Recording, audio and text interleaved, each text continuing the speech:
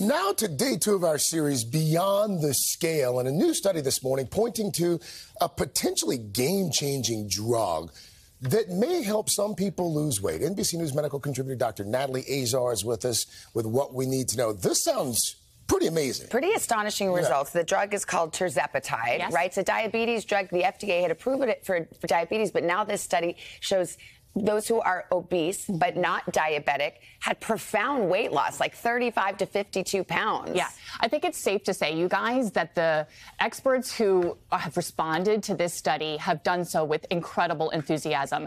And it's so important and so relevant. The majority of Americans are either overweight or obese, and the numbers really are striking. I think we have a graphic for our viewers up here. There were 3 different doses of the medicine that was given. The 15 milligram dose, people lost on average about 52 pounds. At 10 milligrams, they lost 49 pounds. And at 5 milligrams, they lost 35 pounds over a 72-week period. That's almost a year and a half. These results, guys, are comparable to what we see in people who have gastric bypass. Wow. So bariatric surgery, and higher than the numbers that we have seen with some other drugs that are currently available on the market to treat obesity. How does the drug work? So it works.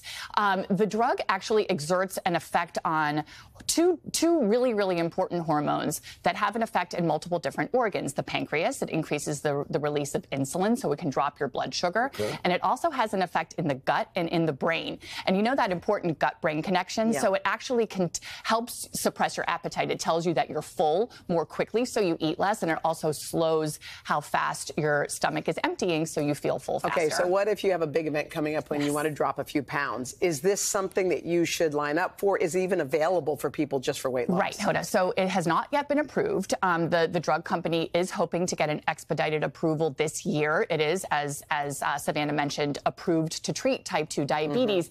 But it's not ever going to just be a substitute for diet and exercise. And by the way, it's going to be expensive in all likelihood. You know, the drug approval for diabetes, it's around $1,000 a month. So it's going to be an adjunct. And you have to stay on it to have it keep working. Hugely important point.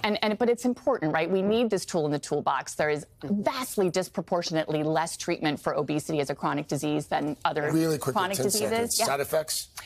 Very well tolerated GI, mostly nausea, vomiting. A lot of patients had to take an anti-nausea pill the day after, but seemingly well tolerated. Dr. Natalie. Thanks Dr. Azar. Hey, thanks for watching our YouTube channel. Find your favorite recipes, celebrity interviews, uplifting stories, shop our favorite deals, and so much more with the Today app. Download it now.